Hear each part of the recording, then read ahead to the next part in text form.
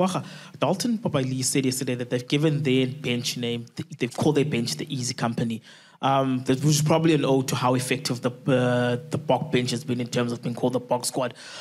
Just talk us through how critical has been the impact of the bench through the quarterfinals, semi-finals, and how critical it will be in the final. And I think just for both of you guys, just talk us through the impact that Jacques Dinabos had since now this is his proper last test with the Springboks. Yeah, definitely. I think if you looked at the bench, even since 2019, the bench had a massive impact with the Springboks.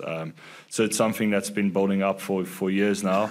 And for us, when we're on the bench, we know we've got a responsibility to fulfill. And the nice thing is for us, we can watch maybe the first half and see where we falling short as Springboks, so we can know what our job is when we go onto the field and rectify that.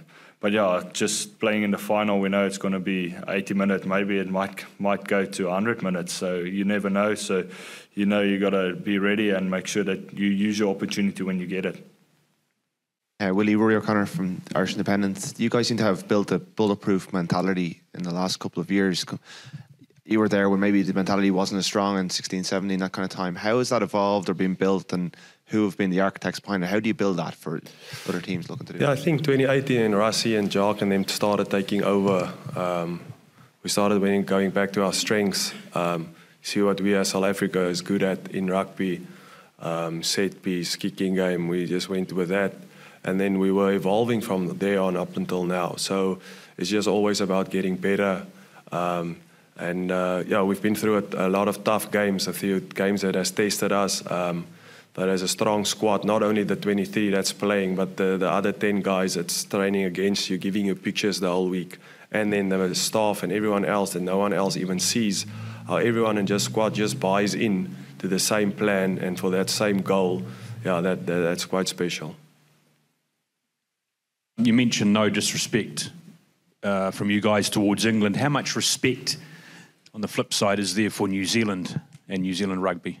No, there's always respect. I think the rivalry goes back a long time, and the games that's been played against each other is always, it's hard fought, and then after the game you can see the guys, they gave it all. So there's definitely a lot of respect between the Springboks and the All Blacks. You would imagine visiting each other's dressing rooms again after Saturday night?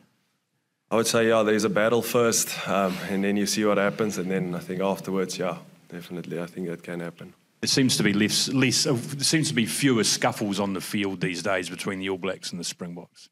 Yeah, it's just a hard-out battle out there. There's no friends when you're on the field. I think that happens when the game is done and the whistle is blown, and then all of that comes out.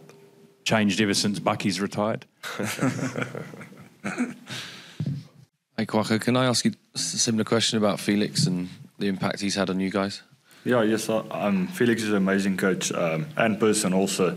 But I think just his attention to detail, I think he's one of the guys that really spends hours and hours and hours on footage going through stuff. And I think all of us as Springboks are better players because of him, because he looks so much into the small detail. And he will tell you that and try and make you a better player. And that, yeah, we can just say thank you and appreciate it from him because he's a really good coach. Can either of you give me an example of something that he's picked out about your own game, maybe, that you didn't think about before that has changed and made you better? Willie first, maybe. So if I don't want to give something away, but if I pass to the one side, I tend to fall away, so it looks forward. So it's just about running forward and continue and moving forward. Some simple example like that. Yeah, and for me, I think you always think you got a good pass until he takes footage out and say, listen, this is how you need to do it. And also sometimes when you're catching, to give yourself a bit more time on the ball. He helped us a lot on that, to catch early and to give yourself half a second more time on the ball to make a decision.